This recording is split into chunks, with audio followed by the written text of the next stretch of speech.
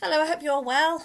I'm going to continue reading The Lion, the Witch and the Wardrobe, and if you can remember, Edmund had been to see the Snow Queen and had told her that his siblings were nearby. "Make ready our sledge," she ordered. In the meantime, Mr. and Mrs. Beaver was leading the children along the river bank. At last, when Lucy was so tired that she almost slept on her feet, they came to a little snug hole where they would spend the night. They woke to the sound of jingle bells. Mr. Beaver was out of the cave like a flash. Then they heard him shout, "It's all right, come out everyone, it isn't her." They all scrambled up the steep bank. There, on his sledge, sat Father Christmas, big and glad. "At last I've come at last, he said. "The White Witch has kept me out for a long time, but her magic is weakening. Aslan is on the move. And now for your presents," he smiled. "Mrs. Beaver, a new sewing machine is waiting for you at home, and Mr. Beaver, you will find your new dam quite finished." The kind creatures were so pleased they could hardly speak. Then Father Christmas gave Peter a magnificent sword and shield.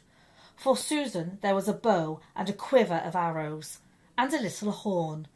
Last of all, they gave Lucy a clear crystal bottle and a small dagger. "In this bottle," he said, "there is a cordial made of the juice of the fire flowers. If you or any of your friends are hurt, a few drops of this will restore them."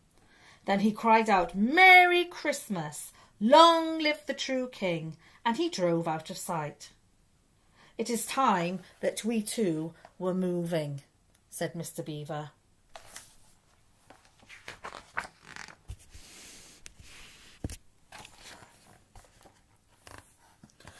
Edmund, meanwhile, had been having a horrible time. When he asked the White Witch for Turkish Delight, she merely said, "Silence, fool," and as they sped through the darkness, he felt colder and more miserable than ever before in his life. He didn't look now as if she intended to make him a king, and he longed to be with the others. At last morning came, and they were travelling along in daylight. Suddenly the witch stopped the sledge. Nearby sat a merry party celebrating the return of Father Christmas. In fury, the witch turned them all to stone, and Edmund, for the first time, felt sorry for someone besides himself. As they raced on again, Edmund noticed that he was feeling much less cold. Soon, patches of green began to show through the snow. The sledge gradually came to a halt, and the witch ordered them to leave it behind and walk. When Edmund heard birds singing, his heart leapt, for he realised that the winter's cruel winter was over. Miles away, the children were walking into what seemed a delicious dream, through warm sunlight into green thickets and mossy glades. "Not long now," said Mr. Beaver, and began leading them up a hill. At the top of it stood the stone table, and nearby all sorts of wonderful creatures were gathered around Aslan himself. Centaurs and unicorns, wood nymphs and water sprites, deer and great birds.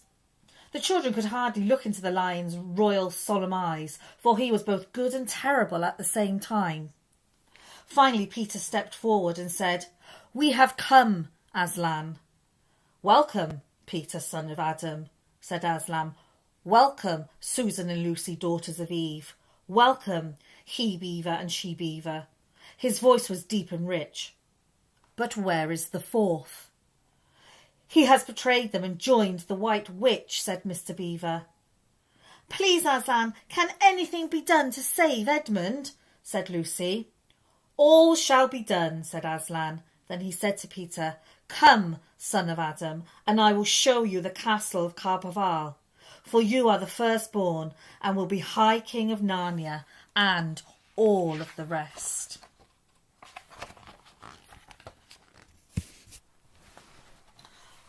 Below them, in the evening light, where Narnia met the sea, the castle shone like a great star. Suddenly, a noise broke the silence. "It's your sister's horn," says Aslan. Running towards the sound, Peter saw creatures scurrying in every direction. Then he saw Susan swing herself up into a tree, followed by a huge grey wolf. Peter did not feel very brave, but he rushed straight up to the wolf and aimed a slash of his sword at his side. Quick as lightning, it turned on him. After a short, hard fight, Peter managed to plunge his sword into his heart, and a moment later the wolf lay dead. "Quick!" shouted Aslan. "Centaurs! Eagles! I see another wolf. He will be going to his mistress. Now is your chance to find the witch and rescue the fourth son of Adam." Instantly, a dozen of the swiftest creatures disappeared into the gathering darkness. Peter shakily wiped his sword clean on the grass. "Hand it to me and kneel, son of Adam," said Aslan. Then Aslan struck him with the flat of the blade and said, "Rise up, Sir Peter, Wolf's Bane."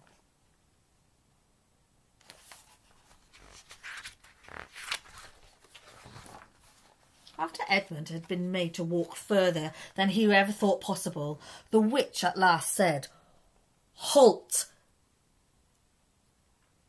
At that moment a wolf rushed up to them, snarling. "They are all at the stone table. They have killed my captain. Fly, fly!" "No," said the witch. "Summon all our people. Call out the giants, the ghouls, the ogres and the werewolves. We will fight." Edmund found himself being forced to his feet by the dwarf and roughly tied to a tree. The witch muttered, "4 thrones in Carpoval, and how would it be only there were 3 were filled?" Edmund heard the awful sound of a knife being sharpened.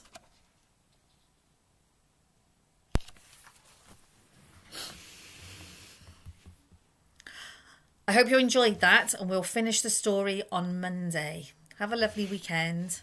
I'll see you soon. Bye.